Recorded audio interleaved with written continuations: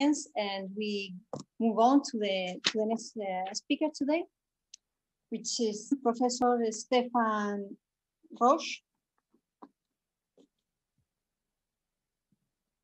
Professor Roche is an ICREA research professor at the Catalan Institute of Nanoscience and Nanotechnology. He studied theoretical physics at ENS and got the PhD in 1996 at Grenoble University in France. He has worked in France, Japan, Germany, and since 2009, he has been working in Spain, where he joined the ICREA institution. Professor Stephan Roche is a theoretician with more than 25 years of experience in the study of transport theory of in low-dimensional systems, including graphene, carbon nanotubes, semiconducting nanowires, and topological insulators. Since 2011, he has been very actively involved in the European Graphene flagship project, first as a leader of the Spintronics work package, and lately as a division leader of the Graphene flagship. He's the leader of the theoretical and computational nanoscience group, which focuses on physics of graphene and topological insulators, as well as 2D van der Waals heterostructures. His talk today is the topic is gonna be graphene and 2D spintronics. So please, Stephan, when you are ready, we are looking forward to listening your talk. Thank you so much, Maria Ángeles, for the presentation. Also, thank you for a kind invitation to this school on Spintronic, organized by the Spanish network on Spintronic. Very pleased to be here today to give this presentation. I hope you will enjoy. So what I like to do in this presentation, if my slide like to move. Next. Okay. So first of all, I would like to motivate a bit, give the main motivation and about why are we interested in graphene and other two-dimensional materials for developing spintronic application. So it would be a bit of history and also motivation. Then I will have a second part, which will be related to I'm calling this fundamentals of spin transport physics in hybrid Dirac matters, because they are very generic phenomena that have been discovered and they are key to understand what's going on in these materials. And finally, I hope I have time also to cover this third part, which will be focused on more advanced concept of spin transport in two-dimensional material-based heterostructure, including the discussion about giant spin transport anisotropy driven by proximity effects, or the generation of pure spin currents and also topological phases. So, okay, let me go quickly. I'm as Maria Ángeles said, I'm working at the Catalan Institute of Nanoscience and Nanotechnology in Barcelona. My group is focused on theoretical transport activities, and we are mainly working on spin physics. So let me first explain a bit the history and the motivation of working on graphene or two-dimensional spintronic. 14 years ago, this was the first report in the literature about the very interesting property of graphene as a medium to transport spin information over very long distance at room temperature. So this is work by the group of Barth and Weiss, and typically in this type of spin transport measurement, they use so-called non-local geometry, in which you inject a charge current in between two contacts. These ones are ferromagnetic.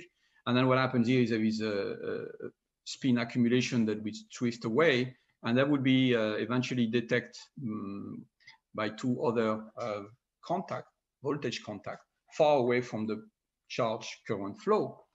And by using even a magnetic field, you can process this spin current and get a typical evolution of this non-local resistance as a function of magnetic field, from which you can extract the main spin transport characteristic.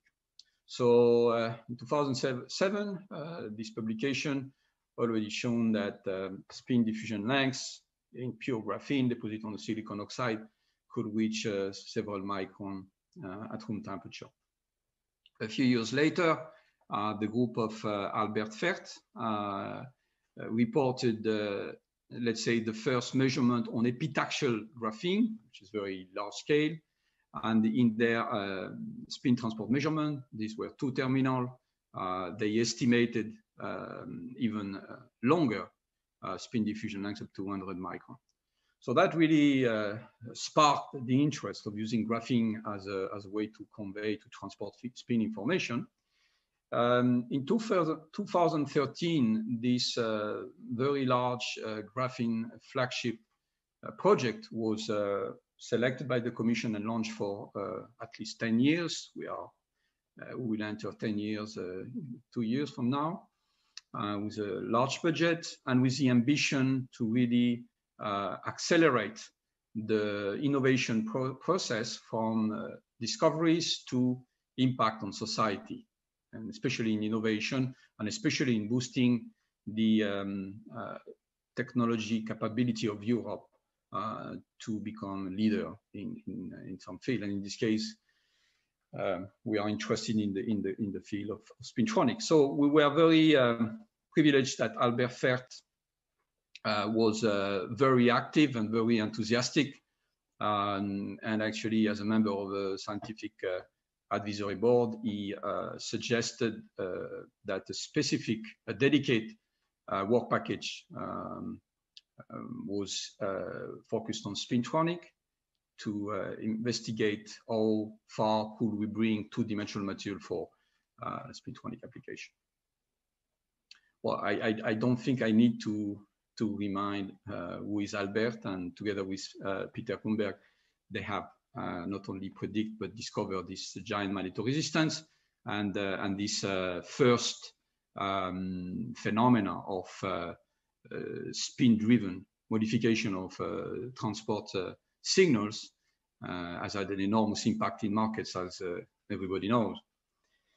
So the European task force working on two-dimensional spintronic today is constituted not only by academic partners, of course, the group of Albert or Bart van Wees or Manchester and some others, but is also more and more constituted by SMEs, companies which are growth materials, or companies in the field of memory technologies, together with research organization which offer the possibility to investigate how these two-dimensional materials respond in a fab environment, which is the essential step before we move to real application.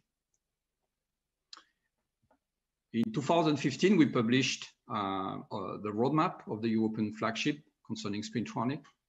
So this is a document that you can refer, and in one of the page of this publication, we put on paper what was our expectation. So it was about what would be the main research direction and the main challenge to overcome. And let's say that we are now like 6 years after this roadmap was published, and we have been following the track that we envisioned at start with a very great surprise. I mean, we had a kind of collective vision, but it turns out that all the expectations have been fulfilled in terms of fundamental science and technology building blocks. And now we're moving forward to increase the activity in technology readiness level. So this is, in a nutshell, this is how this European task force has been working and is still working now on bringing, first of all, demonstrating some essential device building block of Spintronics, not only using two-dimensional material for designing more efficient TMR vertical junction, but also to use the benefit of graphene and other two-dimensional to generate passive and active device. One of the core, let's say, more technology aspect is to co-integrate two-dimensional material with magnetic materials in the conventional frame of, let's say, advanced MRAM technologies. And then this is a necessary step to bring, to explore to which extent this two-dimensional material could bring a value, could improve the performances of existing generation of spin transfer torque, MRAM, or this emerging spin orbit torque MRAM, which have been investigated and pioneered, so to speak, in Europe in terms of basic concepts and also in terms of large-scale integration recently at IMEC. So what makes graphene so attractive? Initially, why some people started to use graphene to measure the spin lifetime. Okay, graphene is a material which has shown very, very large mobility. And in addition, carbon sp2 configuration, we expected that the spin orbit coupling will be very small. And as a result, the source of spin relaxation will be also weak. So this combination of very long mean-free path and very low spin orbit coupling were actually essential to anticipate that spin diffusion lengths could be unprecedented long. The state of the art today is that the spin lifetime, or as a function of the gate here, you see this is a CVD graphene. This is an exfoliate graphene at room temperature. We see the spin lifetime or the spin diffusion length. So this is roughly the upper limit of what has been measured to date. And as we show later, the main question was to understand why we reach this type of time or length scale. What is also essential is to study spin transport in a scalable two-dimensional material, because this is really essential step to application. Exfoliation is not an issue, is not a solution. It is used first to make a proof of principle, but then you really have to deal with the complexity and the inner type of disorder of this large-scale two-dimensional materials, such as the CVD-grown graphene or epitaxially grown graphene. So in the graphene flagship, this is a common issue for all the activities related to, let's say, more high-tech application of two-dimensional material. Less than 1 year ago, was like probably 6 months ago even, the European Commission, together with the Graphene Flagship Consortium, launched the first pilot line, experimental pilot line. So this is really an important first investment in order to go for much larger, much controlled production of electronic devices at the wafer scale, and to provide Europe a kind of manufacturing infrastructure. So this is very important, and it is already employed for developing large-scale photonic devices or electronic devices. But the progress achieved during the past 5 to 6 years already shown that we can deal with this very large-scale graphene. We can keep its very good property, charge transport property and spin diffusion property, and we can start to make much more complex architectures and design different type of contacts and transfer spin information on type of platform. So that's already clear that it's not really a problem for moving this two-dimensional material towards the fab environment. Now the question is to which extent their performances are really interesting for companies and industries. As you certainly know, TMR is and GMR and TMR is a beautiful phenomenon, but it's a kind of very short scale transport of spin information, and using the change of the magnetization just to measure a resistance signal. But what is very important for pushing spin related technology forward is the design of active spin device, which means that you want not only to inject spin information and to propagate it for a very long length and room temperature, you also want to be able to manipulate.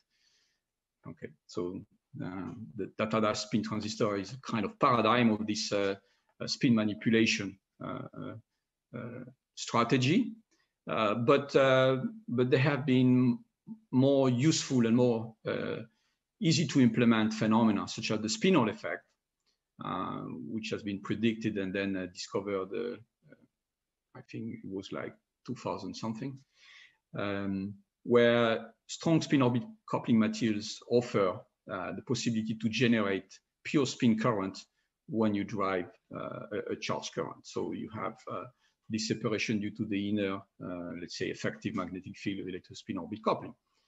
And so you can create spin accumulation in absence of magnetic field, and this is a very interesting phenomenon that you will see can be implemented by proximity effect. Another extremely interesting phenomena is to use the transfer of spin momentum in order to activate and eventually to reverse the magnetization of a magnetic material. And this is one of the most exciting aspects of Spintronics today, is to improve the charge to spin conversion and to have this manipulation of the magnetization at a very low energy cost. So I was saying that graphene first was very attractive because it could transmit spin information for a very long time, a very long scale.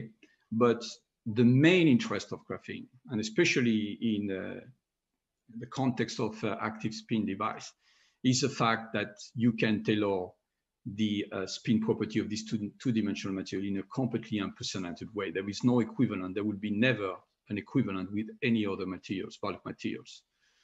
So, and you can do this at the ultra compact, confined level, because as you know, this two-dimensional material allow to be restacked one on top of the other. You can grow also by this large-scale technique, different materials one after another. And as a result, you have interfaces that can be extremely clean, and you can imprint, for instance, in graphene, exchange coupling, spin orbit coupling, and you can imprint it at a different location in space, so you can start to really design extremely complicated architecture in order to manipulate your spin information. Yeah, I showed this paper in 2013. We, together with Meyerbeek-Chef from CA, we made the first calculation of or by DFT or graphene deposit on the magnetic insulator could actually be magnetized, in the sense that if you see this bond structure of the Dirac cone of graphene, then the exchange coupling due to the magnetic insulator, in this case was the YIG or europium oxide, open a gap and also spin split the bonds, and the computed exchange splitting is in enormous amounts. So that was a prediction. This is my colleague, friend Luis Hueso and Felix Casanova, where I think the first to demonstrate that proximity effect could be useful to fabricate an active spin device. Here they report a kind of switch on and off by an electric field a spin signal that they detect in this non-local geometry, and thanks to the fact that there is an interaction between a transition metal decalcogenide and a graphene channel. So this was a beautiful demonstration. And today, because the family of two-dimensional material is gigantic, one of the main challenges is to really study this interaction between very different type of two-dimensional material and try to see how we can design the best interfaces for a given spin functionality. 2017, 2018, two-dimensional magnetic materials were discovered, and they were packed into some elementary device and already enormous spin functionality, 20,000 TMR were reported in some of those materials. So they really enter as an enormous and very interesting new materials to be combined with graphene and other two-dimensional materials in order to really start to make extremely compact spin devices. This is one of the very last results published by our consortium, the Graphene flagship by the group of Bart van Wees, where he used an interlayer antiferromagnet, this chromium sulfide bromide, and he demonstrated that you could imprint on graphene an exchange coupling field in the order of 170 Tesla, which is just gigantic. So we detect this with a Hanley spin precession measurement, but that's demonstrate that this two-dimensional or layered magnetic materials are really bringing a new value in the quest of, let's say, two-dimensional based spintronic. Several years ago, it was also predicted and then confirmed experimentally that if you coat conventional magnetic material with graphene or even other two-dimensional material, then you could modify this interfacial property, which are essential when you want to switch magnetic memory. And so this perpendicular magnetic anisotropy, which is the main figure of merit, could be increased very substantially by this graphene coating. In addition, graphene coating of magnetic materials is increasing the stability of the memory. So this has been a very important guide for trying to demonstrate this into a fab environment. This is undergoing research. And let me finish this first part by mentioning that we are now at the age of this demonstration in a fab environment, that two-dimensional materials are bringing a value in terms of performances for conventional STT MRAM or SOT MRAM. And so recently we have been working with an international consortium, including big companies, to give the state-of-the-art vision of where are we and what are the benefits of these materials, and when can we expect that they will become realities in this advanced generation of non-volatile memory technologies. So now this is the second part. We are moving kind of different direction now, from the technology to Mr. Dirac. So as everybody knows, Paul Dirac was the person who generalized the Schrödinger equation, and he discovered the fact that the generalization was forcing to implement new degrees of freedom, which turned out to be connected with the intrinsic angular momentum, the spin. And if you have a look at this Schrödinger equation, you can write this in terms of the matrix, where the diagonal elements is just the energy of your particle, where they are the off-diagonal, which is sigma dot p, sigma being a vector defined by the Pauli matrices, will give you actually the main form of this type of Dirac, massive Dirac dispersion relations. So it turns out that for two-dimensional graphene, kind of simple derivation allow to extract the low energy properties. And you find that the energy versus momentum is also described by this type of Dirac cone. And you have two different valleys. But here you're not relativistic anymore. The velocity of this massless Dirac fermions in graphene is 300 lower than the speed of light. But what is very interesting is that you have additional intraparticle degrees of freedom, which are related to the sublattice degeneracy of the honeycomb lattices, and which give a new quantum degree of freedom, which we can name pseudospin. And you have also this valley, these two inequivalent valley in the Boolean zone, which give you an additional degree of freedom. It turns out that these 2 degrees of freedoms have the same mathematical structure as a spin. So at the end of the day, if you want to describe the electronic state at low energy, you have to introduce an 8-component wave function. What is really fascinating is that these internal degrees of freedom, like this angular momentum, have a kind of visualization.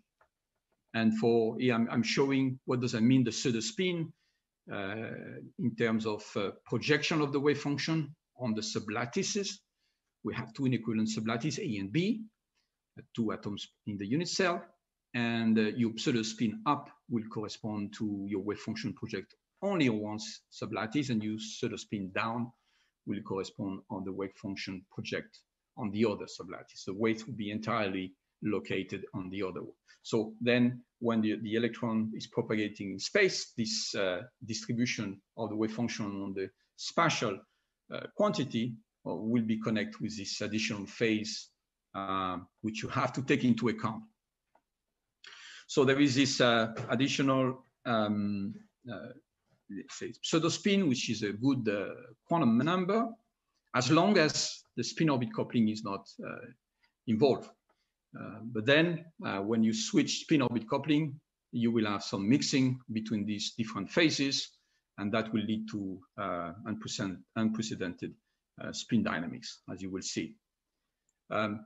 All the beauty of quantum transporting graphene was actually related to these pseudospin degrees of freedom. This can be measured by ARPES, and the fact that the pseudospin behave exactly at the spin means that if you rotate by 2 pi, you change the sign of the wave function. And as a result, if you have a low disorder in the graphene, like this kind of long-range deformation, you will have a full cancellation of the backscattering probability. So that's why clean graphene on top of a not too invasive substrate display mean free path that can reach several micrometer at room temperature. This is unprecedented in any material, even metals. Okay, one important point is really the fact that when you try to measure spin transport, you have to deposit graphene on top of substrate, you have to make the device fabrication, and you have to deal with a different source of spin orbit coupling that now we are going to analyze. So spin orbit coupling is something that is from the relativistic Dirac equation, can be seen as when you have an electric field and you have an electron which propagates, then in its rest frame, it sends an effective magnetic field, and somehow this effective magnetic field will activate the dynamic of the spin. Okay, so it will be a certain precession, and this will pilot the spin transport property. One very generic model is the so-called Rajba that has been developed for 2-dimensional electron gas, which is related to an effective electric field. And interestingly, in this type of dispersion relation, this Rajba introduced a very peculiar spin momentum locking, spin texture, which is perpendicular to the direction of the momentum and then the change. So it's a local spin momentum entanglement, which has an important consequences if you want to investigate the spin transport and especially the spin relaxation. It turns out that this spin momentum locking is equivalent to having an in-plane effective magnetic field. So when you inject your spin that you want to propagate in the system in an out-of-plane initial polarization, it will process fast around this in-plane magnetic field. Whether if you inject in plane, there are some possible coincidence with the in-plane magnetic field. And as a result, it's an analytical result, the out-of-plane spin lifetime is half the value of the in-plane spin lifetime. Okay, concerning graphene, there have been a lot of calculations that have investigated the different sources of intrinsic spin-orbit coupling. One of them is related to the hybridization between orbitals, p and d orbitals. It turned out that the source of spin-orbit coupling is opening a gap of Dirac cone, but the gap is extremely small, in the order of 10 microelectron volt. And this is a spin-orbit coupling mechanism which is equivalent to hopping, a spin conservative hopping to the next nearest neighbor. The other important source of spin-orbit coupling in graphene is when you deposit the graphene on the substrate, you break the inversion symmetry, or when you apply a perpendicular electric field, you get this Rajba spin-orbit coupling. And this spin-orbit coupling can be modulated linearly with the strength of the electric field. It is in the low energy effective Hamiltonian, it corresponds to a spin flip hopping event, and the values are typically in this order of magnitude. What is interesting is when you combine with intrinsic spin-orbit coupling, depending on the relative strength, you can find very different type of bond structure, which are spin split. And but for instance, here for the same order of magnitude, you get a coexistence of a massive Dirac bonds with a massless Dirac bond, and these have a very interesting consequence on transport. Also, an extremely important aspect that I already mentioned is the fact that this type of Rajba coupling, if you write them down in let's say K.P approximation, you will see that you have a coupling between the spin and the pseudo spin, which all these are Pauli matrices. And this entanglement can be evidence when you look at the eigenstate. You see that your eigenstate is a superposition of spin and pseudo spin, but one is locked to another. Okay, so that's what this has been observed, but the consequences on dynamics have been discovered, let's say, a few years ago. The other problem is the dirty limit. When you make a spin device fabrication, you have a lot of problems, a lot of residues, metallic residues. If you use CVD graphene, then you have the PMA residue. I'm not an expert of device, but plenty of source of spin-orbit coupling that you have to take into account. Sometimes it also inspired the possibility to use, for instance, metallic atoms in order to enhance the spin-orbit coupling. So that was one of the aspects which was interesting for trying to make graphene more active in terms of spin. So let me explain you what has happened initially. I'm saying that the graphene was anticipated to be a very good spin conductor, but it turned out not to be that good. Actually, it was predicted much better initially. So this was one of the first calculation by Fabian and his group in Regensburg, where they investigate the impact of a, let's say, a very realistic disorder and an homogeneous Rajba spin-orbit coupling field, graphene deposit on substrate.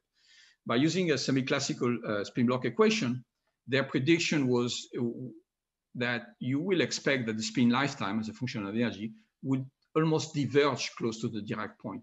It would become extremely long, in the order of microsecond or even millisecond.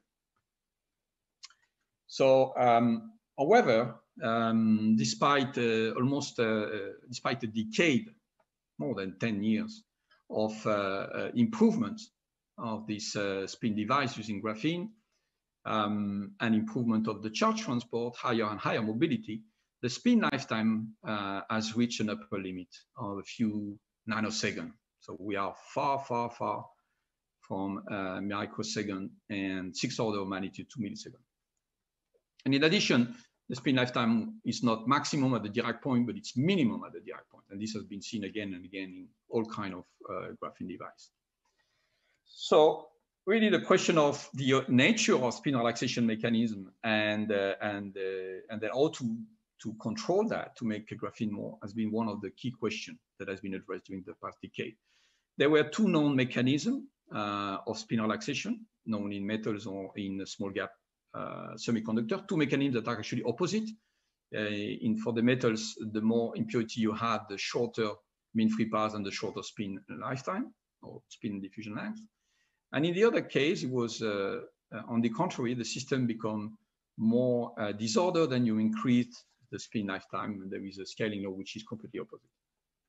So this second type of spin relaxation is very curious, but it can be pictured or visualized with this type of simulation, where here we have just a cut at the energy of the Dirac cone, and we have a scattering rate which is very, very short, so much shorter than the spin precession frequency that is due to the spin orbit coupling strength.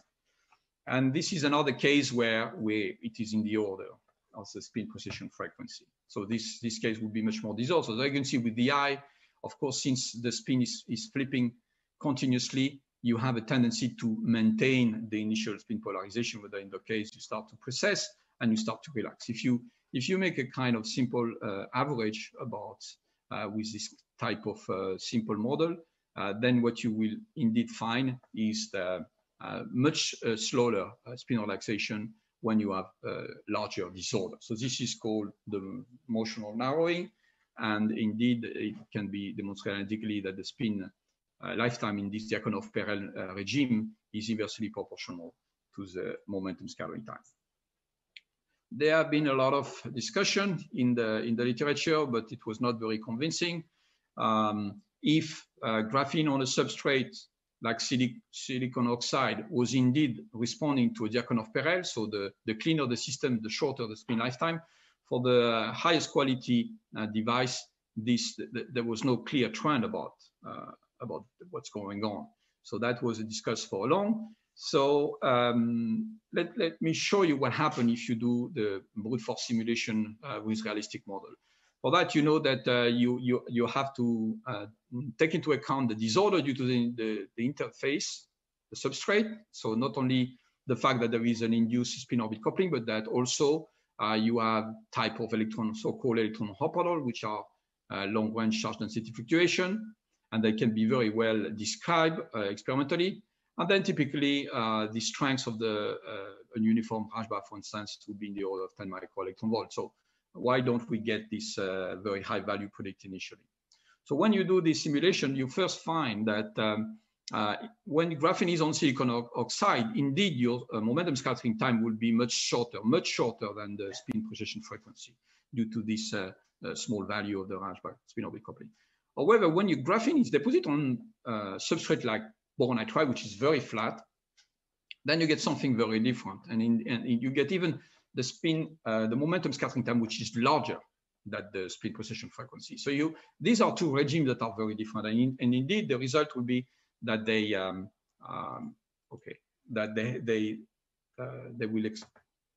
will have an impact on the real spin lifetime you extract. So you can simulate this exactly by using some kind of optimized model. So you can start with your spin, your particle with its, for instance, out of plane spin polarization, and then you let it propagate in a disordered landscape, either due to the puddle of the silicon oxide or the puddle due to the boron nitride.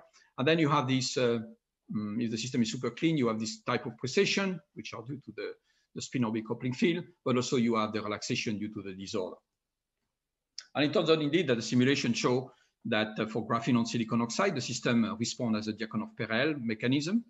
So the more impurity, the larger the spin lifetime. And very importantly, this ratio, which is expressed in with the Rajba spin orbit coupling field, is found numerically.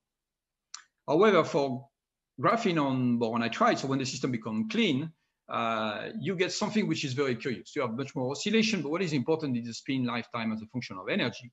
What you see that it kind of minimum at a direct point. It's very, very striking for the graphene on boron nitride.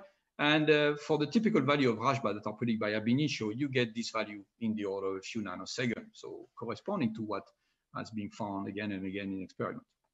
And what is the origin of this very short spin lifetime at the direct point? Is actually the fact that the dynamics between spin and pseudopin become entangled. So spin become more sensitive to this pseudospin. They become more coupled due to spin orbit coupling, especially at the direct point. And that's why this accelerates the phasing and relaxation of the spin. It turns out that not only all the quantum transport property of graphene are anomalous due to pseudospin, spin transport is also very specific because of this internal additional degrees of freedom. By the way, Chairwoman, can you tell me what is my time and how long? Because yeah, it's okay. So you have like 15 more minutes. Okay, thank you. Okay, so I'm going. I will not maybe go to the end, but that's okay. You stop me when you have enough of my talk. Okay. Because okay. I still have for quite some time, and I don't want to go too fast. Okay, so let me. I explained that there is something very curious. I would just skip this more explanation, even analytical. We can show this analytical. So the diagram we have for the spin lifetime as a function of scattering time is very peculiar. We have for the more disordered materials something that we understand, and for the systems that are cleaner, something which is really specific to this graphene and its internal degrees of freedom. Okay, one very important question, as I say, was to understand the aspects that are really inherent to this large-scale graphene material. And one of them is the polycrystallinity of the system, because you don't grow a single crystal at the wafer scale, you grow a polycrystalline graphene. So, and we know that this impact on the charge transport, but we want to understand to which extent they impact on the spin transport. So you can make model of this polycrystalline graphene. It's much more complicated to understand what is the impact of spin orbit coupling, but that can be done. You can investigate this with a TFT to some extent, on small unit cell. Then you can try to design a type binding model to capture the essential impact on the spin orbit coupling, on the bond splitting, on the spin texture. It turns out that we found a very simple model, which is just a kind of renormalization of the on-site energy depending on the environment, the geometrical environment. And this was enough to capture the main aspect due to the polycrystallinity. And what is the main result is the following, is that your spin diffusion length is actually independent on the grain side. You can have polycrystalline graphene with average grain size of 10 nanometers or several micron. As long as the system remains in the Dyakonov-Perel, the scattering is enough to make the Dyakonov-Perel active, then the spin diffusion length is just given by the strength of the spin orbit coupling due to the substrate. And we get typical 10 micron for graphene on top of silicon oxide and 50 microns for graphene on boron nitride. And this is what is observed experimentally. So that's an analytical result, actually, but to show this with a brute force exact spin dynamics methods is very interesting. So now we have all these proximity effect. This proximity effect, as I say, is what makes graphene and two-dimensional material unique for spintronics. So graphene on top of strong spin orbit coupling material has been one of the major breakthrough during the recent years. And when you deposit graphene on a transition metal dechalcogenide, it turns out that the change on the bond is very small. I mean, the gap opening is very small, and the bond splitting remains small, the order of a milli-electron volt. However, the spin texture in graphene are strongly modified. And as a result, and this can be elaborated and go to the detail, but as a result, what you get is an enormous spin transport anisotropy, giant spin transport anisotropy. That means that when you inject spin, for instance, out of plane, this is the case which is the most interesting one, you have a very low decay of the spin information. Whether if you inject in plane, then you have a very fast decay of the spin information.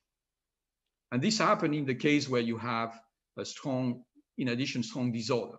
And basically because this is what's shown here, this spin texture are dominated by one of the spin orbit coupling term, which is called the Zeeman, Valley-Zeeman term. And it means that when you eject out of plane and there is a lot of scattering between valley, you have a kind of very strong Rajba type, a Diakonov-Perel type of mechanism, so which make the anisotropy enormous. And we found theoretically that this anisotropy, so spin lifetime out of plane was not 1/2 spin lifetime in plane, but it could be 10 to 100 times larger. And we got lucky, not lucky, because we were discussing on a daily basis with our colleague from the Graphene flagship, who could actually experimentally demonstrate that indeed this type of phenomenon could be measured and that it would be robust up to room temperature. So I'm sorry, I didn't really calculate the time. I want to go to this part, to touch a bit this part, because it's a very excited one. As I said, one of the mechanisms that very interesting is the spin Hall effect. Spin Hall effect is a generation of a pure spin current by using a charge current, so an electric field, and using this proximity effect. It was one of the main questions: can we do that to get a very high so-called spinel angle? You want to have a maximum spin current generated for a certain charge current. So in addition, we have the situation that usually increasing the spin diffusion length and increasing the spinel angle, so increasing both is what we need for spintronic, but they go opposite way. Okay, so that's a real problem. The system can transport spin for long distance, but but then the problem is you cannot manipulate it, and if you can easily manipulate it, then it relaxes fast. So that's a real question, to find a material that could get high spinel angle and long spin diffusion. So there have been a lot of activity to trying to increase spin orbit coupling in graphene. And one of the most interesting results is related to the fact that graphene on transition metal chalcogenide is actually showing such a giant spin Hall angle. So this can be computed. Let me forget about that.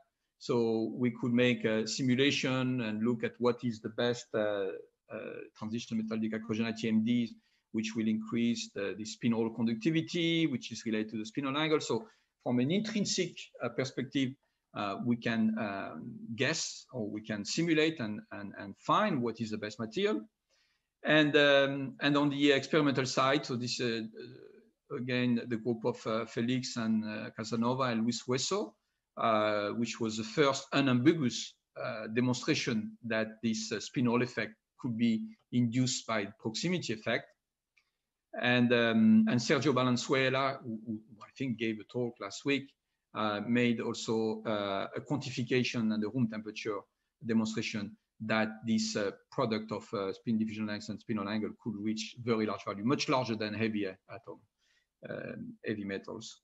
So, and it is in addition, it is can be tuned by the electric field. So that was a very important advance in the field.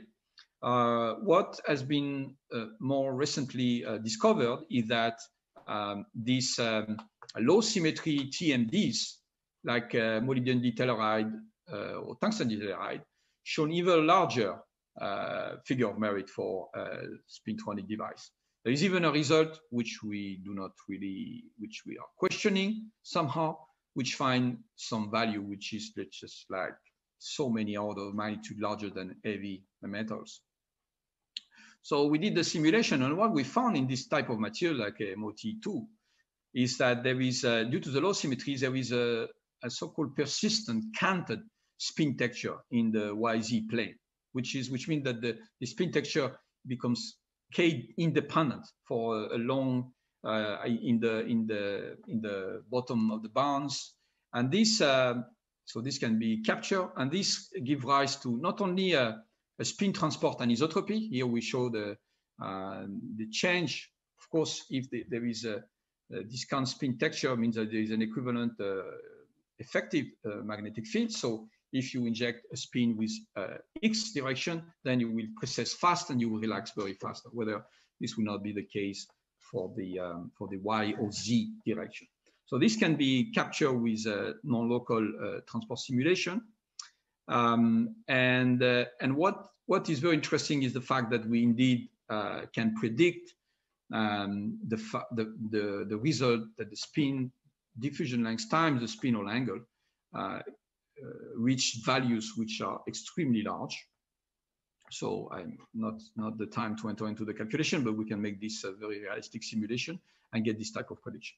So I think I may have like 5 or 10 minutes, and I would like to finish with mentioning these topological phases.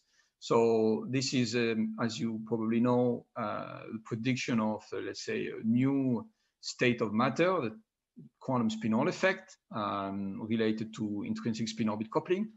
And even though the prediction was made on graphene nanoribbon, and given that the gap was microelectron volt, it was not possible to observe with such type of material. So then came all the work on topological insulator. People have tried to propose to use these heavy atoms to enhance the spin-orbit coupling and opening a gap which could be more substantial. The problem is that when you deposit an atom on top of graphene, they tend to cluster, and that makes the control of an homogeneous distribution of strong spin-orbit coupling very difficult. So then you can have switching between different type of quantum phase, and it's very difficult to maintain the quantum spin-Hall regime, as we have discussed in this paper. What has been more recent and is much more promising is the use of this monolayer of TMDs, and especially the tungsten ditelluride in one phase. This was a report that the quantum spin-Hall effect could manifest at a temperature of 200 Kelvin. But these were purely electrical measurement, and the plateau is not, super quantized, but it's an indication that something is happening there. So there is a need to really demonstrate what's going on.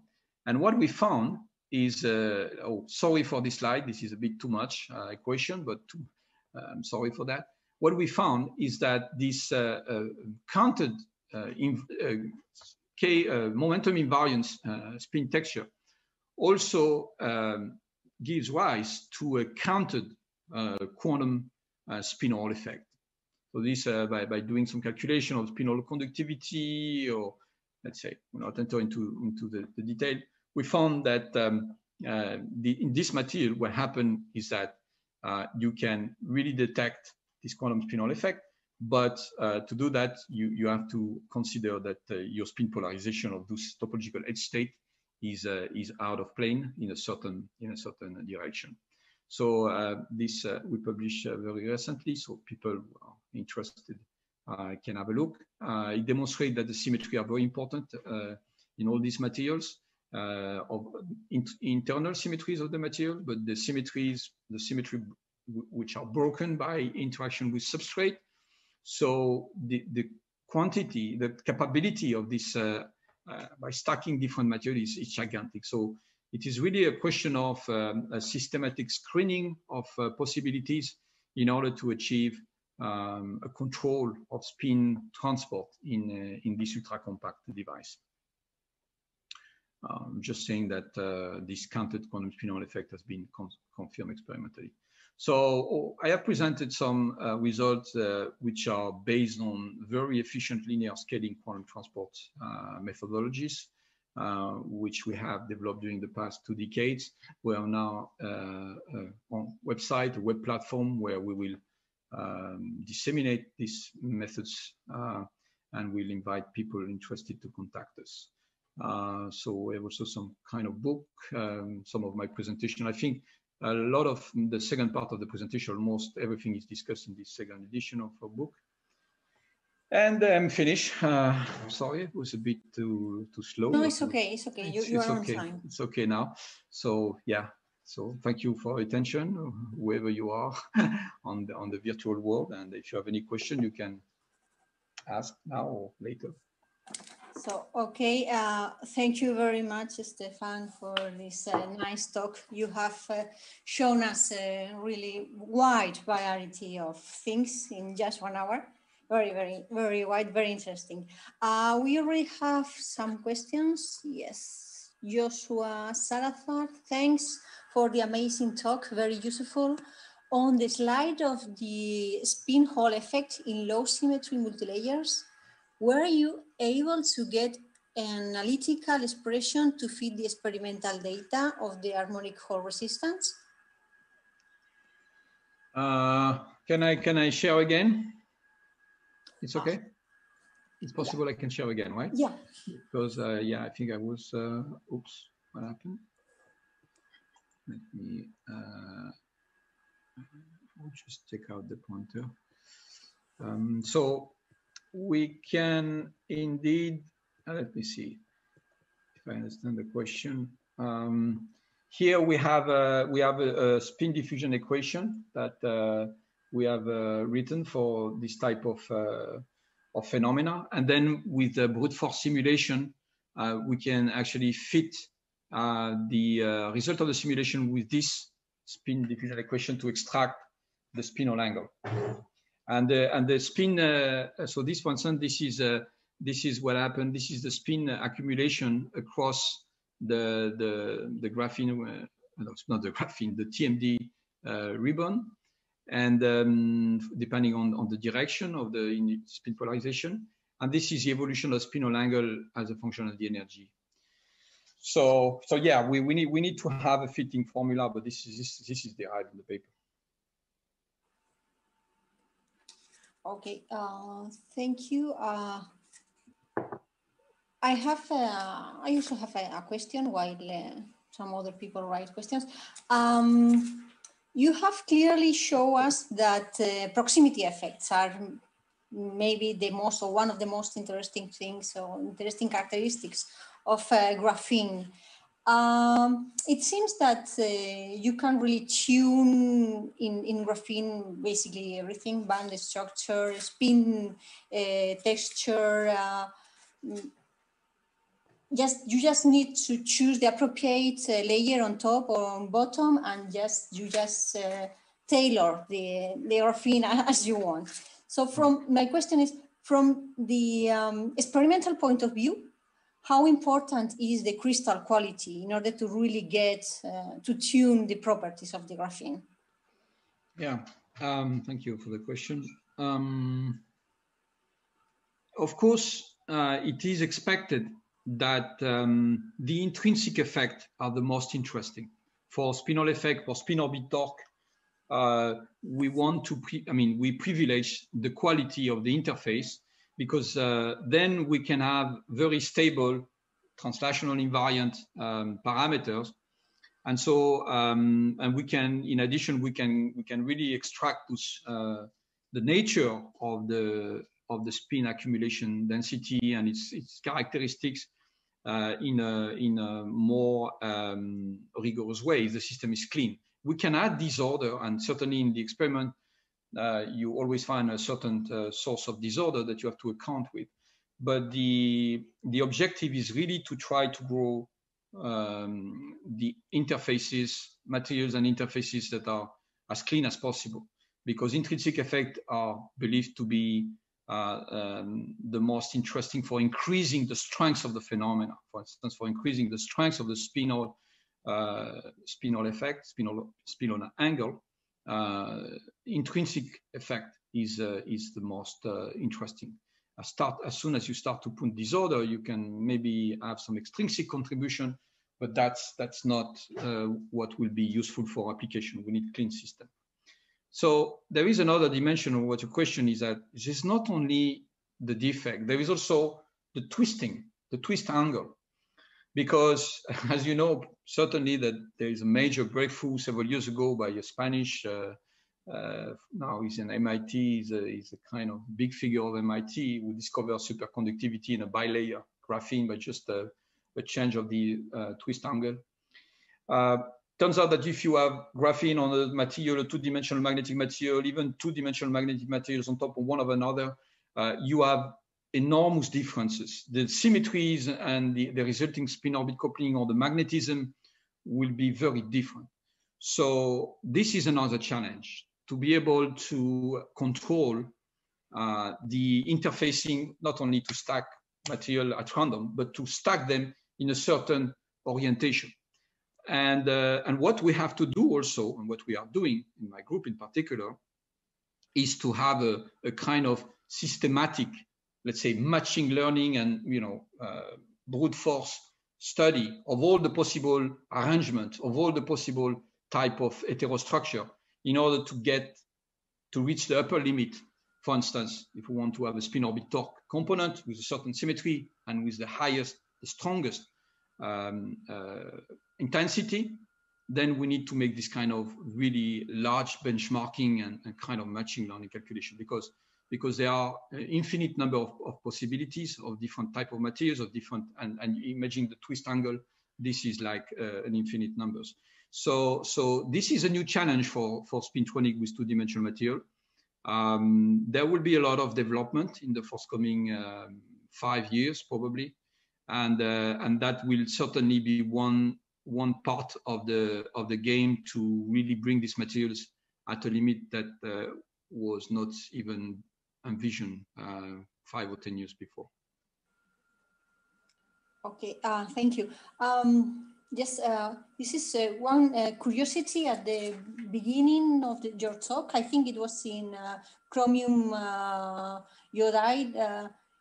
You show us that they have measured up to 170 Teslas of magnetic field. Do you know how was it measured? It's a huge. Yeah, huge, yeah, it's enormous. So this is a non-local handler, and there is a proximity effect. So it is measured on a spin valve configuration, and locally this antiferromagnetic is imprinting exchange coupling on graphene, and this is then transferred and detected, and even modulated with an external magnetic field. So this corresponds to tens of milli-electron volt. If the interface is very clean, we predict this type of values.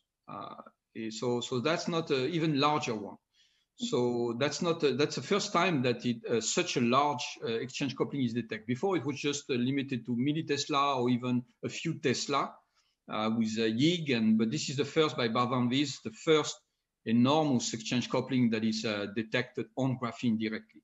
So, and it is detected up to the temperature is the nail temperature of the antiferromagnet. So it's a unquestionable detection of the proximity effect. So that's an indirect readout of magnetism by imprinting it on graphene. It's not useful per se for Spintronics devices, but it shows that that can be controlled, and that's kind of gigantic exchange coupling can be transferred to this type of material. This is exactly what we want, to have part of this graphene architecture which are magnetized to get rid of magnetic material, but just kind of ultra compact device, and in other part of the device we will have proximity effect with strong spin orbit coupling material in order to switch the spin, and so kind of control to have kind of active spin device functionality too, all on the same platform. Okay, thank you very much. I don't see any other question on the other platform. So I'm gonna thank you again for your lecture, and I clap you on behalf of all. Thank you. At any time, people can contact me, can find me on internet, and I'm very happy to continue discussing with anybody. Okay, thank you very much, Stephan. So we move on to the next speaker this afternoon. Oh, yes, we move on. So our next speaker is Luis Hueso, who is currently an Iker Vázquez research professor and leader of the nanodevices group and leader of and scientific director of the Maria de Maeztu Unit of Excellence at NanoUne Research Center in the Basque Country. He obtained a PhD degree in physics at the University of Santiago Compostela 2002 and has been a postdoctoral fellow at the